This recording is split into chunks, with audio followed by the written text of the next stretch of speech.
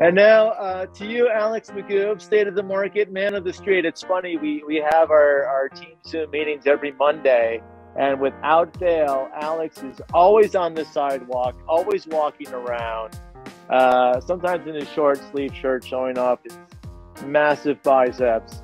But Alex, give us the rundown of what's happening here.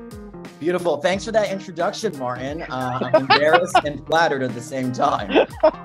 So this is an advanced buyer seminar and selfless or shameless self-promotion, but not for me, but for these two men on this call. John Pasquarello is an amazing mortgage lender. We're currently working on a deal. We've done a bunch of deals recently, and he's been so super helpful. And Michael Landsman, we recently did a deal together that was a little messy, and it was really amazing to have you in our corner because you made a huge difference. So, if you take one thing away from this call is who you work with matters. Work with the best, work with people that you like, know, and trust. But let's get to the matter at hand, talking about the market.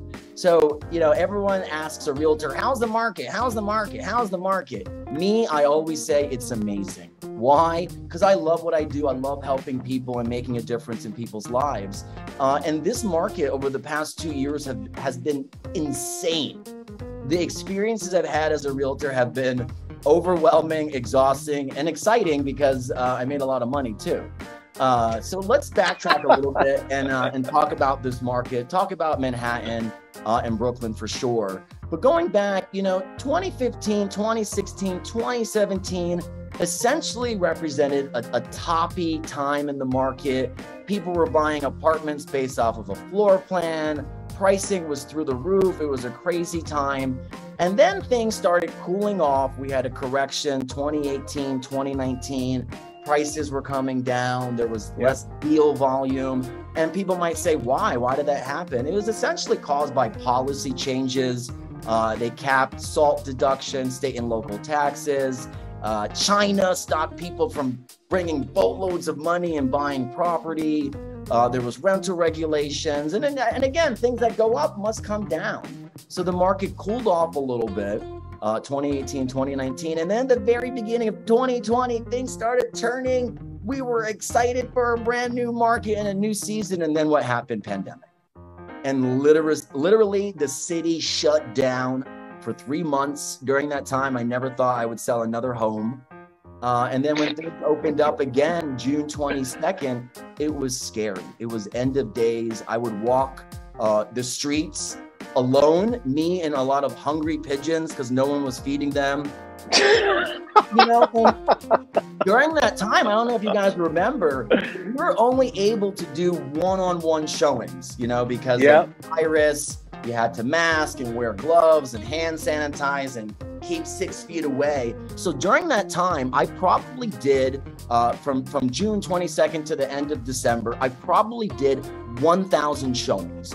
1,000 showings, one-on-one with a buyer in a property from the Upper West Side to Fort Greene, Brooklyn, co-ops, condos, townhouses. And I would look people in the eyes and say, what do you think? And they'd say, are you crazy? Buy an apartment in New York City? But that was the time to buy. All right. Warren Buffett has a great quote.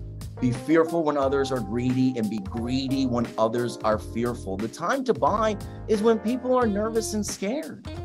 And people that bought during pandemic got some really great deals. But what happened in late 2020, we had the most contentious election of our lifetime. Our world was in utter chaos. There was no vaccine yet. It really seemed like end of days. But then there was a vaccine, came through, and we got a new president. And beginning January 2021, there was all this pent-up demand. People that saw that New York was on sale, and they came running. Some people that used to live here 10, 20 years ago, people from Portland and Seattle and California, they saw that New York City was on sale. And when something's on sale, you buy it. So last year was, I think for most realtors, the best year they've ever had. And frankly, because of that, I was able to buy my own apartment that I'm in right now. And being a homeowner, beyond saving money, Ramsey said that the average one-bedroom rent is $5,000 a month. That means each year you're just basically throwing away $60,000 when you could buy something, build equity, have it increase in value, own that asset, and then sell it for more money. And now as a homeowner myself, I can tell you that being a homeowner is fun. It's exciting. It makes you feel great to come home to, in a home that you love, that you chose, that you selected. So basically, the past 18 months have been gangbusters, crazy, frenetic, nutty pace, exhausting. And recently, things have been slowing down. Martin touched upon this. Why? Why are things slowing down? Why now? Well, things can't go at a frenetic pace forever. That's part of it. But interest rates started to increase. When interest rates go up 1%, it affects the buyer's ability to purchase by about 10%. So if interest rates have gone from 3 to 6, for some buyers, that's impacted their buying power by 20, 30%. So that's pretty significant. And then beyond that, we have a global war happening, the war in Ukraine and Russia. That gives people fear and anxiety. Inflation, everything costs more. Is now the right time to buy an apartment? I'm not sure. And then the stock market volatility. New York City is a city that is tied to the financial market. When people, lose money in the stock market, even if they're just paper losses, it gives them pause. But I can't stress to everyone that's listening on this call that the next 3 to 6 months will be an amazing opportunity where new listings are going to come to market, where old listings that have sat on the market for 2, 3, 4, 6 months, whatever it is, you're going to have exhausted sellers who are willing to negotiate. This is what every buyer in New York City wants: a deal, negotiability, to be able to go and see an apartment and it's not gone in 1 week, to submit a bid and you are the only bidder. There's not 5 or 7 bids above the asking after one open house. So this is the opportunity. This is the time. This is when you take out the money and you buy. That's great, Alex. I think that makes sense. Just a couple of quick thoughts. I remember during pandemic, during that June to December time, that was really scary and prices were down and there were great opportunities. And a lot of buyers I met, they said something like, "Oh, I'll buy next year when it's 10% lower." It never went 10% lower. It is impossible. It is impossible to time a market. You don't know when the bottom is in. You don't know when the top is in.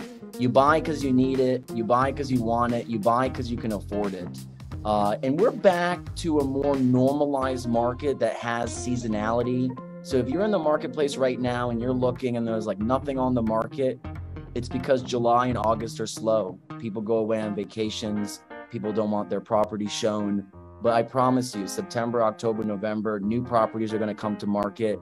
And if there's an uptick in pandemic, COVID cases, if monkeypox has, reared its ugly head or whatever, there's going to be amazing opportunities. Be ready, have your team in place, have everything ready to go. And when you identify the property of your dreams, you call me.